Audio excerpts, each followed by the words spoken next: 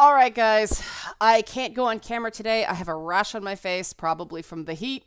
It is itchy and a hot mess, and trying to cover it up with anything just looks, just burns and doesn't feel good and doesn't look especially good. So, no mug today, but you're here for the content, not my face so much. And yeah, I'm talking about this World Health Organization declaring compulsive video gaming an addictive behavior disorder.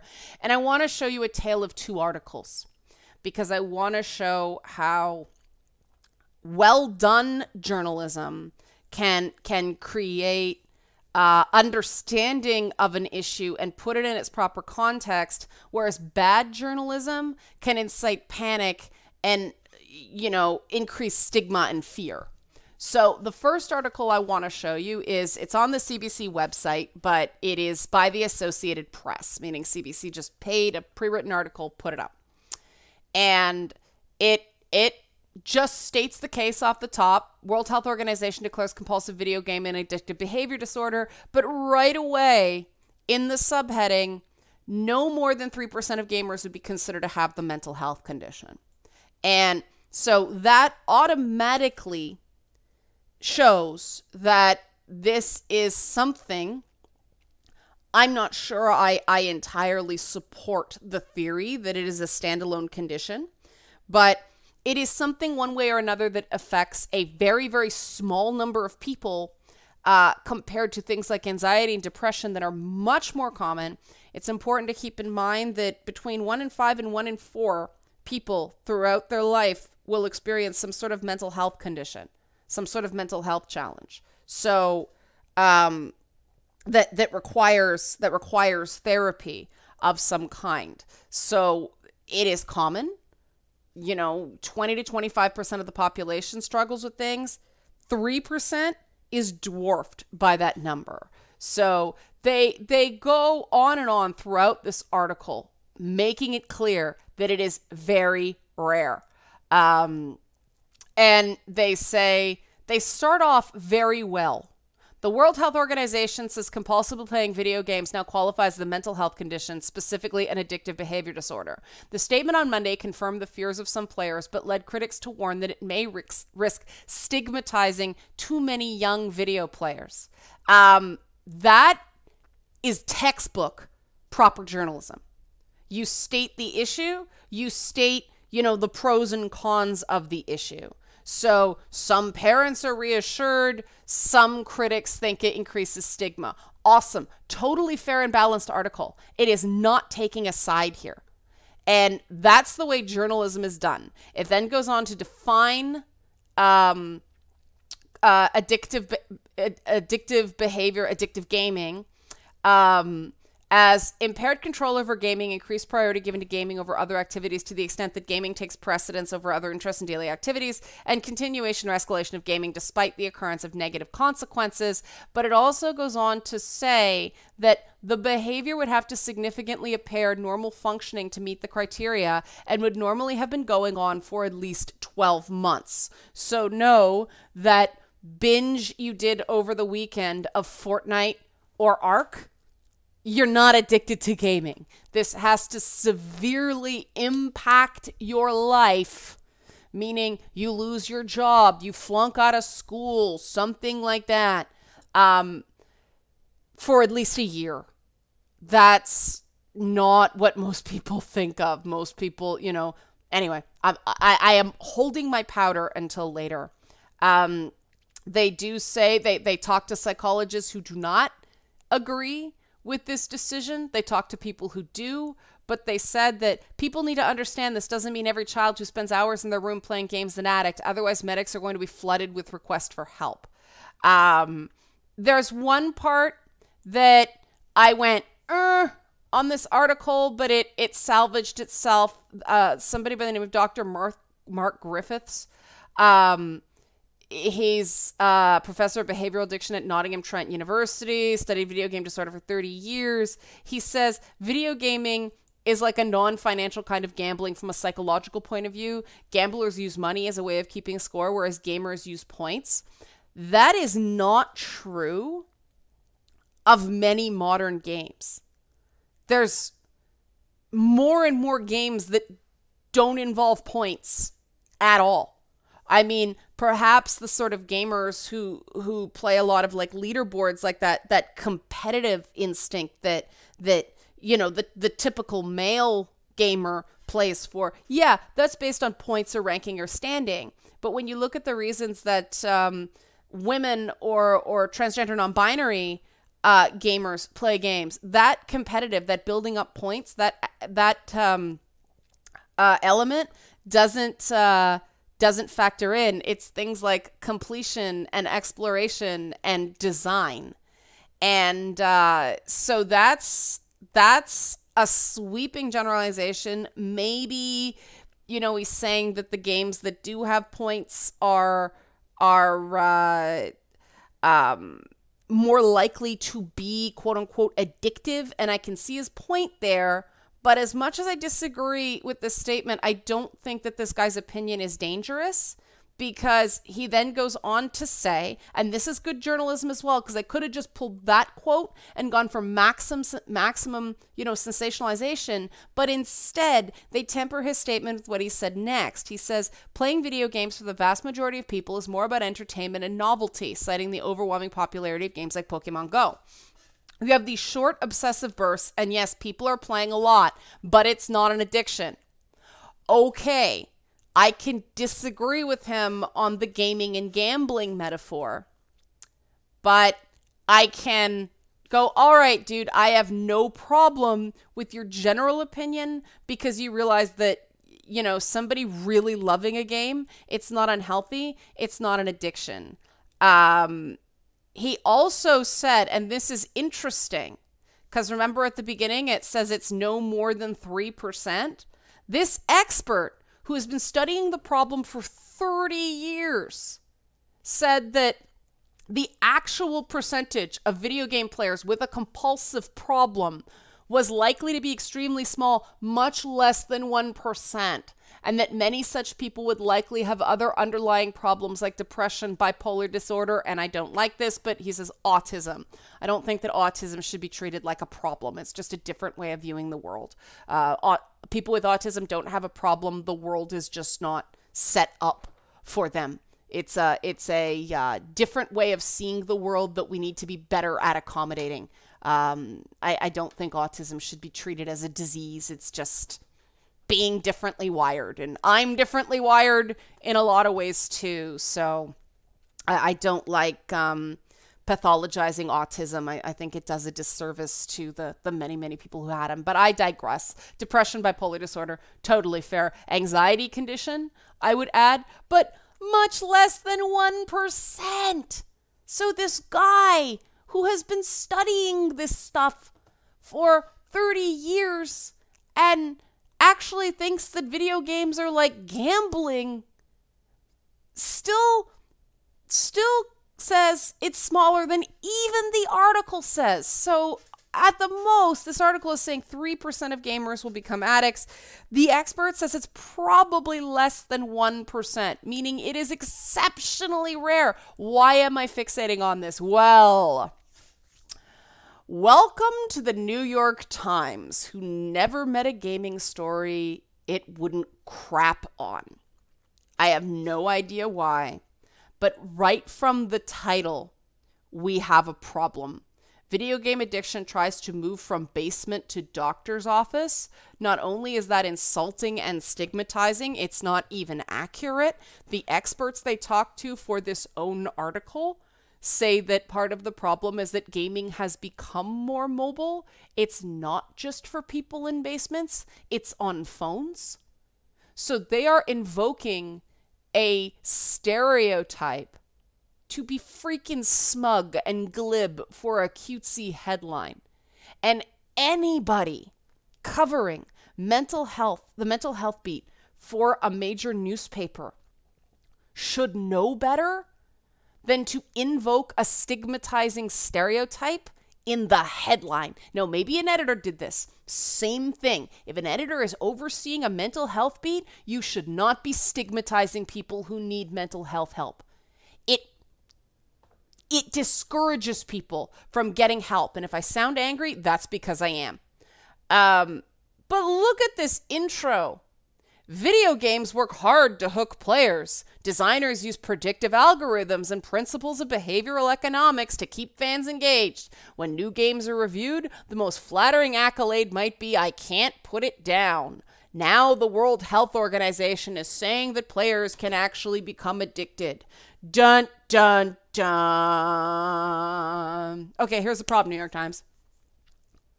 Yeah. Game designers do use predictive algorithms and principles of behavioral economics to keep consumers engaged. So do supermarkets. So do car manufacturers. You know who else uses predictive algorithms and principles of behavioral economics to keep people on their service longer? Newspapers and online forums. Yep, sorry to break it to you. If you think that video games are hooking players deliberately, if you think video games are creating addicts, you are using the same tactics. Where is it? Right down here. All this stuff, the trending, the recommended, the editor's picks, the for you, all that stuff. This is all designed, the related coverage, these are all designed to keep you reading longer. All of it. So, this is a pretty big glass house to throw a stone from. It is not nefarious. Game designers use these tools to create a better experience for their fans a lot of the time, not to make them do things that will make them ill. But let's move on. More bad, doom and gloom. And now they start talking to people who seek to financially benefit from an increased number of people seeking treatment for gaming addiction. This Serenity Mountain adolescent treatment branch of the Restart Internet and Video Game Addiction Center, these are for-profit organizations. And see, here it is, Serenity Mountain again. Serenity Mountain. This is a company that seeks to benefit by getting more people in. And yet this article cites 2.6 billion people playing video games around the world, including 2/3 of American households. And the industry is expected to grow 31% too. And then they start getting into economic numbers. Why does the economic health of the industry matter in a mental health paradigm? I have no idea. I do have an issue with them taking the word of these very expensive inpatient facilities. It's $30,000 for 7 days for one person. It says so in this article. So these organizations, these Serenity Mountain Restart places, they're thrilled that this is getting recognized because this is good for business. The thing that's different between this article and this article is who they interviewed. They interviewed a lot of people in England for this article, which of course is the National Health Service. It's socialized. So they're making the same amount of money no matter how many people they have to treat. They're basically salaried doctors. These inpatient facilities are for-profit centers that benefit if they artificially push gaming addiction as some sort of epidemic. And of course, the industry, the New York Times says, pushed back against the World Health Organization classification, calling it deeply flawed. But you notice so far, they're not saying that any doctors have pushed back. They're making it sound like there's a mental health consensus. One doctor actually said that people come in with an addiction to Candy Crush Saga. Look at this quote. I have patients who come in suffering from an addiction to Candy Crush Saga, and they're substantially similar to people who come in with a cocaine disorder. What? Okay, this doctor has lost credibility with me. Where is this doctor from? Let's see. Dr. Petros Lavonis, chairman of the psychiatric department at Rutgers, New Jersey Medical School. So, American institution, very different, no national health care plan. Money, okay? Yes, it's a university, which is different. But if you don't think universities are out to make money, you clearly don't have the student debt that some people do. But they just keep bashing at the fact, oh, it's so bad, it's so bad, it's so bad. And they reference World of Warcraft and League of Legends and Candy Crush Saga and all using terms like uncontrollable cravings. And then they talk about E3. They use a picture from E3. I have no idea why. League of Legends, World of Warcraft, and Candy Crush Saga are not PlayStation games. Are you seeing the sloppiness of this article? It gets worse, okay? Do you notice that they have not juxtaposed any doctors who disagree mixed in with the doctors who agree here until after a massive photo jump? People stop reading after these huge photo jumps. They get bored. They think they got the idea. It's just beating them over the head. They talk about a woman who's forbidding her 24-year-old son to play games after 11 p.m. More on that sort of relationship later. But this is the part where I just lost my ginger monkey shit, okay? Because it's just wrong. This is just misleading and it's irresponsible. An early study published in 2009 found that nearly 9% of young players were addicted to their games. Many experts believe that the number has increased as games have become more advanced, more social, and more mobile. Are you seeing the numerous problems with this? One, more mobile. Your headline talks about people in parents' basements. Which reality are you in right now? The actual reality or the one in your minds where you like to crap on gamers as losers? Or, 9%? Au contraire, 10 years has said you're wrong. Experts in the field have said it's no more than 3%. And they say 9%, and many experts believe the number has increased. Well, other experts don't. There's no consensus on that. This is misleading information. Shame on the New York Times. This is not accurate. Period. End of story. They are making the condition seem worse than it actually is. And they go on more and more and more and more like this is practically an ad for Serenity Mountain. Oh, you can do archery and take long walks in the woods and play chess and play in a sandbox. Oh, this sounds great. Game quitters. There's nothing from people pushing back. There's the $3,000 number for 7 weeks. My mistake, not 7 days, 7 weeks of care, but $30,000 and a month-long waiting list. Oh, Restart's just rubbing their hands together with this article, right? Like, we are going to make so much money. We can open up a whole bunch of new centers with giant chess sets. I think you can see the difference between the articles, right? Between this one, who takes a sane, sober, and balanced look at the issue, and this that actually has an agenda. They are actually trying to convince people that this is a big problem suffered by losers whose parents are at their wits' ends. So what do I think? This is what you guys come for. I think that this is a difficult situation with some pros and cons, and I think that the gaming industry and these health organizations that are coming at this issue from two different sides have different priorities. And I think from the people who are bargaining in good faith here, meaning not the New York Times, everybody's right from their perspective. The industry is right that far too much focus is put on the alleged negative elements of video games and the people who misuse them, and that not enough attention is given to the positives of video games on cognitive ability and mood and all that good stuff. I also think that because this is specifically, well, mostly at young people, except for that one woman who's still nagging her 24-year-old son, but that is a shining example of what I'm about to talk about.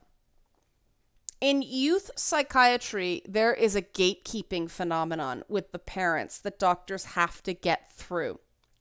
And I can see how a hyper controlling, nagging parent would feel more comfortable getting their kid help for big bad evil video games rotting their minds than a family dynamic or environmental problem in the home or community that is far more likely the cause of their kids' compulsive behavior. I prefer to call this so-called addictive gaming or gaming addiction. I prefer to call it an avoidant compulsive behavior. It's just what people use because their lives suck. If people's lives are really good, they don't spend 8 hours every night playing World of Warcraft. They do that because their sense of enjoyment is in the game. The rest of the world is not kind enough or warm enough or light enough for them to continue to inhabit it. Now, some people are just profoundly introverted, or they do have autism, and they find it easier to interact with people through a screen, and they should not be shamed for that. Those people are not dropping out of school or losing their jobs because of video games. Something is profoundly wrong there. And it's profoundly wrong. And I think it's so funny that the New York Times quoted this particular woman with a straight face where, a gift shop owner in Tucson said she started looking for a gaming addiction specialist 2 years ago after her son failed out of college and was struggling to hold a job. Mrs. DeVries wanted someone who understood her son's seeming compulsion to gaze into a glowing screen for 16 hours on some days, subsisting on crackers and Peter chips, and listening on a headset to strangers discussing strategy for League of Legends. She struck out. They didn't exist. There was no such thing, she said. Mrs. DeVries now resorts to forbidding her son, 24 years old, to play games after 11 p.m. At times I'll walk by and hear the tapping on his keyboard and it'll make me shudder, she said. Her son declined to be interviewed. Are you guys catching the subtext of this? Are you catching the fact that this guy probably had some sort of depressive condition for quite some time, and instead of his mother loving him, she's shuddering and telling a 24-year-old what to do, forbidding him from playing games after 11 p.m., instead of talking to him and understanding what pulls him into these games. She's treating him like a disease. Her son is making her shudder. Gee, I wonder why he's miserable. I wonder why he's 24 years old and is kind of given up. This stuff screams at me through these anecdotes. And it's a shining example of how in these conditions affecting young people, it often comes from the parents. The problem is the parents are unlikely to want to hear that. And it's very hard for mental health professionals to get through to the parents that they are actually the cause of their kid withdrawing. Now, it could be something else. It could be bullying at school. But if you have an open communication with your kid, they will tell you that.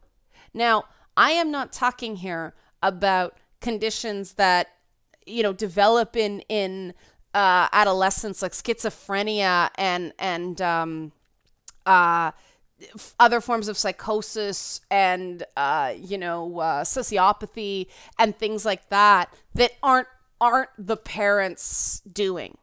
But most of, adolescent depression, anxiety, it comes from the environment. So it's either happening at school and, maybe that's why he dropped out, or maybe it was happening even before college. But in this case, when a woman is talking about her 24-year-old son like he's 9, I think we know where the problem is. The problem is, how do you treat that? You have to get around the parents to get at the kid. And so a lot of doctors are probably going, okay, Mrs. DeVries, yes, your son has an addiction. Now, here's what you have to do because you're a loving, caring, compassionate mother who would do anything for her kid, right? Now, in a lot of cases, these situations don't get better because the parents can't let go. But still, that's the tactic. And I understand that tactic. But we still have the far greater social problem of gaming and things, throughout modern history that young men enjoy being stigmatized as dangerous and games like World of Warcraft and stuff like that. The player base is primarily male. There are a lot of female WoW players, but more men than women. These games, these console games are male dominated. We know that. And men have increasingly had their rites of passage eroded in life. And so they struggle to learn how to be men. Women, this is going to sound kind of weird, but women sort of have these hardwired rites of passage, like getting your period and things like that. There are kind of these moments where it's like, oh, okay, this is an obvious step where I'm not a kid anymore. I'm moving towards adulthood. Guys don't have those similar obvious signs. And there used to be, in my religion, there are bar and bat mitzvahs.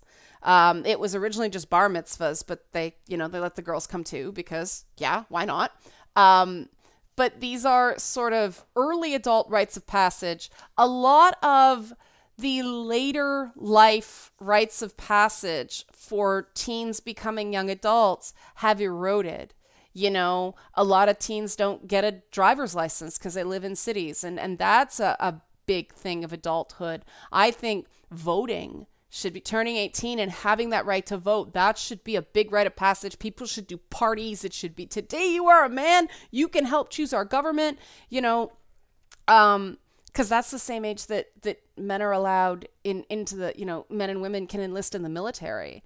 But there aren't those milestones for people. And so building an identity, especially in this age of prolonged adolescence with people being in school until they're damn near 30, it's very hard to really get a sense of self and build an identity when you are on these massive educational institutions where you are just a number, you are a cog in the machine. They're too big to make you feel like an individual. And, some people can have sort of the residence life and get a sense of autonomy there. If you stay at home for school, like a lot of people do here because of money, you don't get that separation from your parents. And it makes it really hard to figure out who you are as an individual. Well, games allow that separation from overbearing parents. Like, people are still nagging their clearly depressed son at the age of 24 about him playing video games at 11 o'clock. This is a direct line here in this case. And I really do understand that there are mental health practitioners who are tearing their hair out trying to help, just trying to get to these kids so they have some hope of helping them develop healthier, life skills that they didn't get from their parents. But articles like this New York Times thing, they don't help.